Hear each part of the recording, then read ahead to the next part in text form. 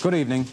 David Berkowitz, 24 years old, a postal worker, walked out of his Yonkers apartment last night, turned the ignition key in his car, and found himself surrounded by police. Well, he said, "You got me." Police say those words ended the biggest manhunt in New York City history with the capture of Son of Sam.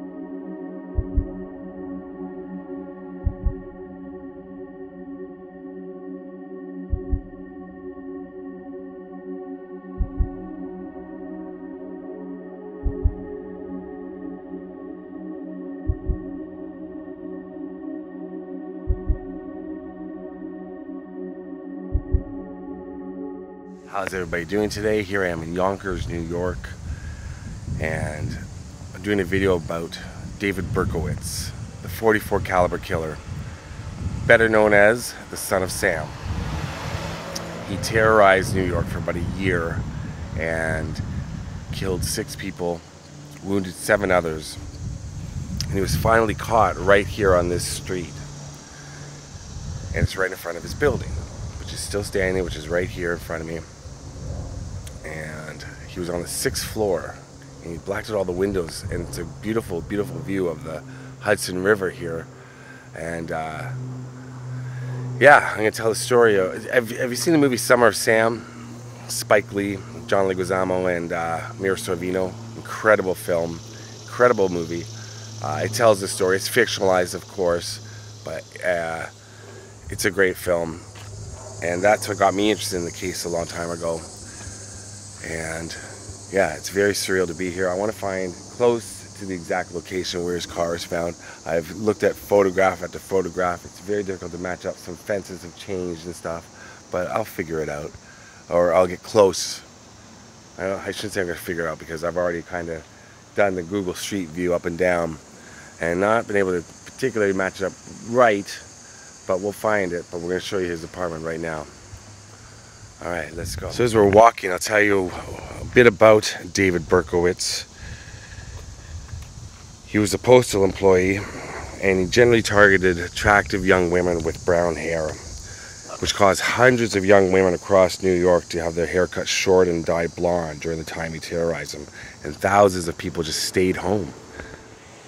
David Berkowitz was brought up by his adoptive parents in the Bronx, and in 1971 he joined the army and served for 3 years, where he distinguished himself as a talented shooter. I'm going to have to back up a little bit because there seems to be some work being done. It's going to be very loud.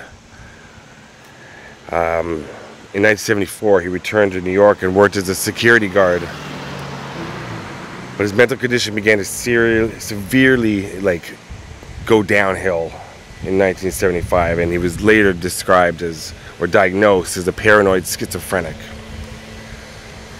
So he felt isolated from the world around him, and he began to set, I didn't know this about him, he was an arsonist and set hundreds of fires in New York City, and he never was arrested for any of them. He was never caught. He began to hear voices of demons that tormented him and told him to commit murder. And on Christmas Eve 1975, he gave in to those voices and he severely wounded a young girl with a hunting knife. Then he moved into a two-family home in Yonkers, and he became convinced that the German Shepherd that lived next door was possessed by demons who was ordering him to murder attractive young women. One of the neighborhood dogs was shot, and it's presumed that it was by Berkowitz. And he also began to see all of his neighbors as demons as well. So in April, he moved into an apartment, and that's the apartment right there, here in Yonkers. But this new home also had dogs. He had a neighbor who was a retired man named Sam Carr, and he had a black lab named Harvey. And Berkowitz believed Harvey was pleading with him to kill. He also saw Sam as a powerful demon and was referring to him when he later called himself Son of Sam. And then the killings started rapidly. July 28, 1976 is when he quit his job as a security guard. Then the next day he walked up to a parked car in the Bronx where two young women were talking and fired 5 bullets from his .44 into the car. One girl was killed instantly and the other one was wounded. On October 24th, he struck again, wounding a 20-year-old as he sat in a car talking with a female friend. Then a month later, in November, 2 girls were shot and seriously wounded, 16 years old and I think 17, 18 years old, as they walked home from a movie. Then January 30th, 1977, Berkowitz fatally shot a young girl. She sat in a car in Queens with her fiance. Police suspected at this point that they were perpetrated by like one dude, one guy, but so many bullets weren't intact, they couldn't really put it together. Then in March of 1977, a 19-year-old college student named Virginia was shot to death as she walked home in Manhattan. But a bullet was found intact at the scene, and it matched a bullet found at the scene of David Berkowitz's first murder. Then the New York police announced that a serial killer was on the loose. All it was known was a white male in his 20s with black hair and of average height and build. He left letters at the crime scene, wrote letters to newspapers. Very bizarre letters. A large group of detectives were organized. They were called the Omega Task Force. And then 2 people were killed on April 17th, an 18-year-old and a 20-year-old near the Hutchinson River Parkway. And that's where he left a note referring to himself as the Son of Sam. About 10 to 12 days later, that's when he shot the Labrador Retriever, who recovered. And the Yonkers police began an investigation, though, because of that shooting of the dog. But Berkowitz began sending bizarre letters to other neighbors and his former landlords. And these individuals, they suspected that David Berkowitz was the Son of Sam and reported their suspicions to local police. The Omega Task Force was notified, but they got so many clues like tips, thousands, that they couldn't sift through them all. Then on June 26th, the Son of Sam, David Berkowitz, he struck again, wounding a young couple as they sat in a car near a disco in Queens. People were losing their minds here in New York City, rightfully so. New York nightclubs, restaurants saw a dramatic drop in business, and then a heat wave and a 25-hour blackout in mid-July began, and that set off what's called the Summer of Sam. On July 31st, just 2 days after the anniversary of his first killing, David Berkowitz shot a young couple kissing in a parked car in Brooklyn. 1 second, I'm going to get a little loud here.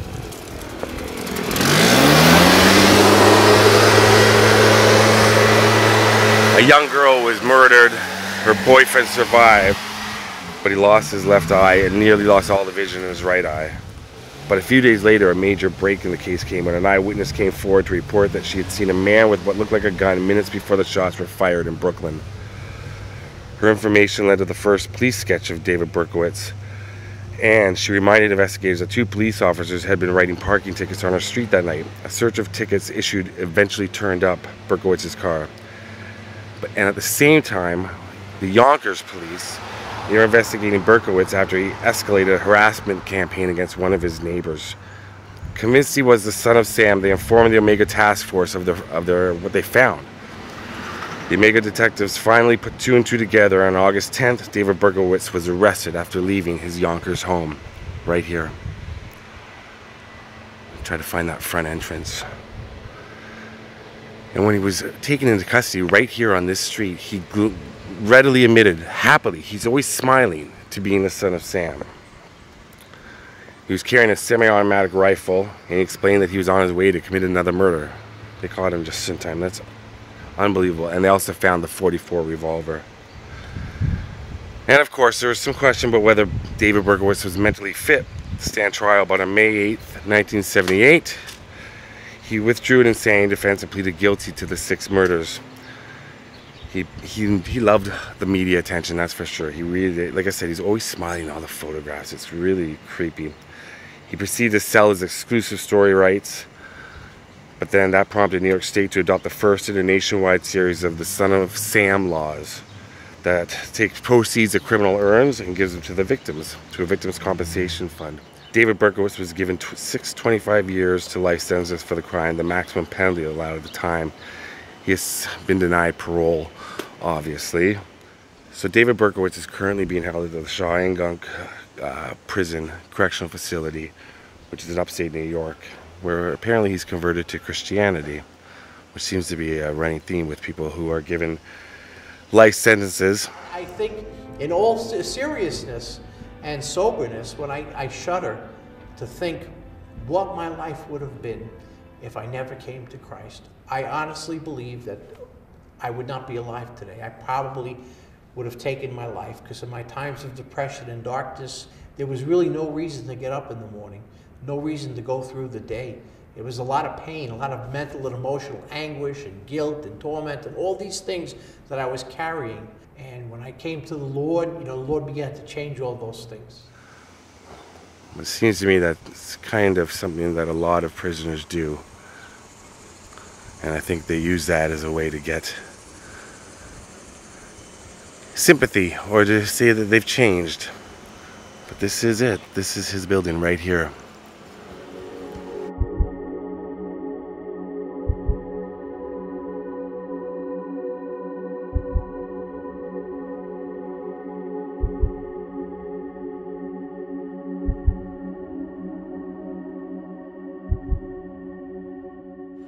Now, where his car was parked is hard to tell because it was on a curve, so there's no curve up there. I was already there. The curve is down here. There's a couple of different photographs of where the car was. Let me just go across the street and show you some more footage of the building. Just right here.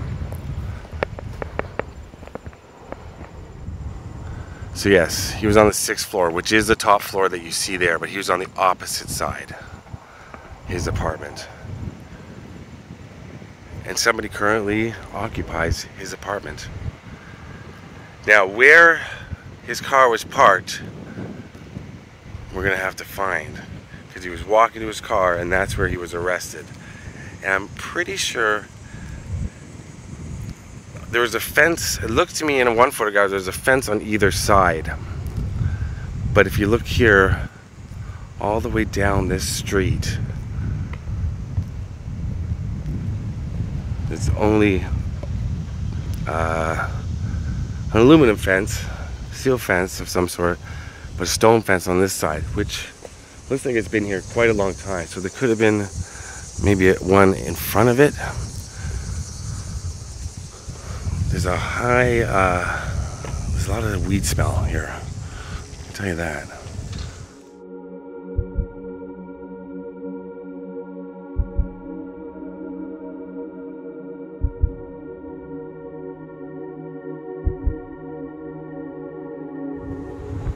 Just looking at it's definitely, this fence has probably been here since the 70s. It's old. So I was showing close-ups of it earlier. It's very old.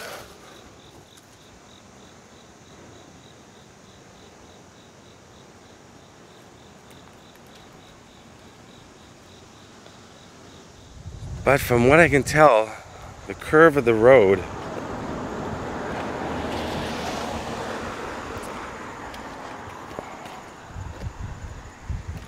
is down here.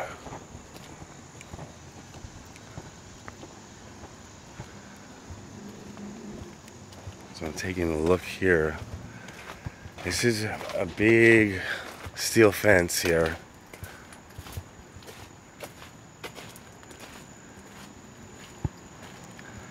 But it was right in front of his building. So by my estimations, it was around right here where he was parked, on his way to commit another murder. And the police finally caught up with him. He terrorized New York. New York, I mean, especially if you watch Summer of Sam, you kind of get a better idea. I mean, and I know there's lots of documentaries, books, probably other movies made. I just use Summer of Sam as my jumping off point for this video, is why I want to do it, because it's a movie that I love, and this is a fascinating case. Having said that, when you're dealing with true crime, I do want to say to all the victims and their families, rest in peace. And I mean that sincerely, because it's a horrific, horrific thing for their families to have to go through, and for what they went through, and for the people that are wounded. And there's that view I was telling you about. You see the boats out there. So it's around right about here. I'm thinking, the only thing I read was it was on the street in front, down a bit, and this is where it would be.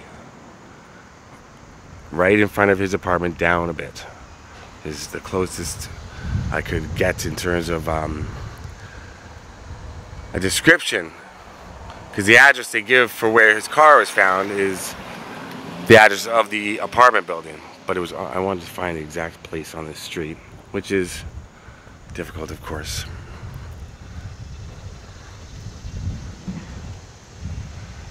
But there's also another curve right there. You can see where that blue car is, beside that fence. So it's possible it was right there. Regardless, there's David Berkowitz's apartment. And I hope where he is now, he's in a much smaller apartment, and it gets smaller every day for him. He's never getting out. So after all that searching, I found this picture. And that's his 1970 Ford Galaxy right there. And that house in the background is directly to the north, right beside the building, and it still stands today. There it is. I was at the wrong end of the street the whole time, looking for this elusive fence, when the house is right there beside me. I was right there in front of it, and I missed it. But I continued doing further research after I filmed the video, and thankfully found that, and that's where he was caught. I'd also like to add that from prison, David Berkowitz continues to assert his claims of demonic possession. He stated in a series of 9 videos in 2015 that the voice he heard was that of Sam Hain, a druid devil and the true origin of Son of Sam. He added that it was never a dog, saying that detail was fabricated by the media. Okay, so that was my video about David Berkowitz, the Son of Sam. There's the apartment right behind me. Now, yeah, okay. Rest in peace to all of his victims. And David Berkowitz can hopefully not rest in peace one day. Peace to all of you. Peace out.